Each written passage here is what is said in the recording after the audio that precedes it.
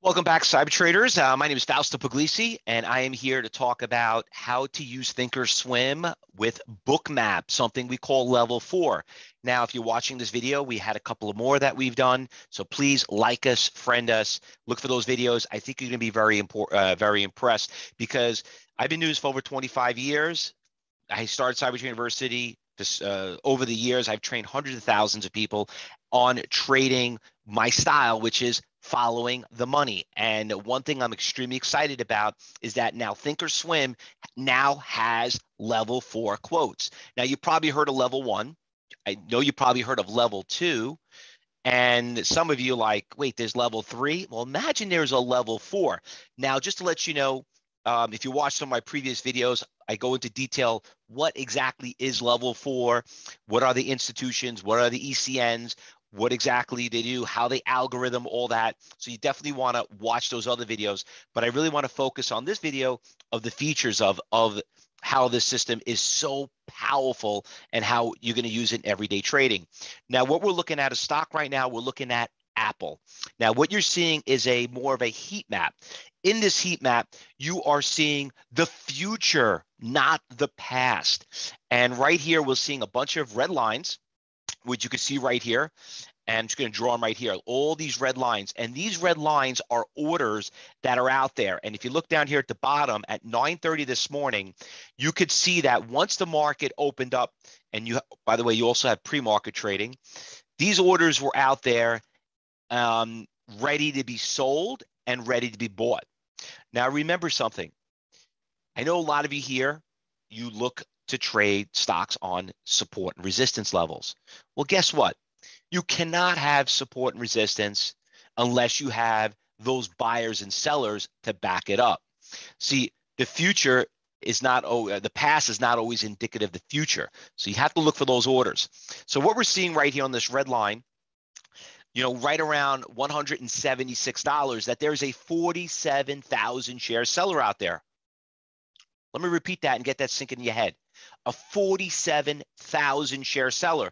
And then right below him at 75.80, there's another 32,000 share seller. You're literally talking almost 80,000 shares of a $176 stock.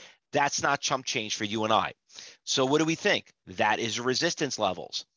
But most people think in their mind, okay, well, why did the stock stop at 173? Okay, well, there were other orders out there. And there was a person here earlier that showed up right around 10:15. And you could see how the stock went up, hit a resistance levels here because there was an order out there. What this means is blank spots means the guy canceled his order. He lowered his order.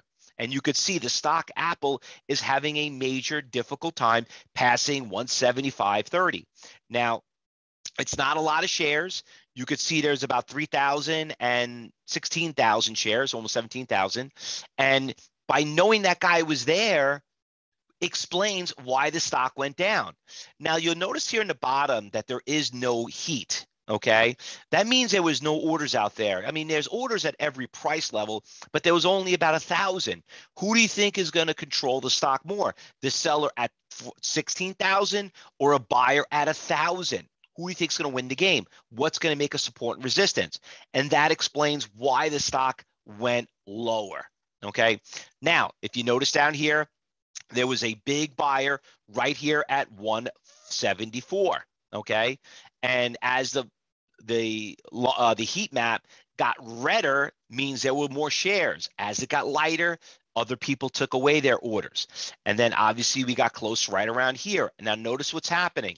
There are no sellers, and we are hovering right here at a big support level, which is a big buyer right around 143.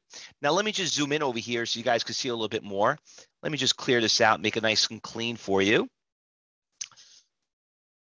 And what's nice about this feature is that you could just roll your mouse and you could zoom in, you can click over here, you could zoom out, and you could see the orders in great detail. Look at that. Now we could notice that there was a 19,000 share seller, 175. Okay. So you could see that the stock obviously is testing the lows. And The buyer out there that was really looking to buy it did get executed. How do we know that? Look at the bottom, look at the bar chart on the bottom, and that red ball, and the bigger the ball, that means the more volume was traded. So the guy got executed. So what do? Do we sell, whatever? Well, guess what? The big thing you have to learn to be a good trader is not how to make money, it's how to stop losing it. And stop losing is knowing, okay, well, when do I take my loss? When do I get out? Well, look at the heat map. You look at the writing on the wall. Okay. You got to know where these orders are. Now, before we go and go to the next videos that we have on this feature, I want to talk about one other thing.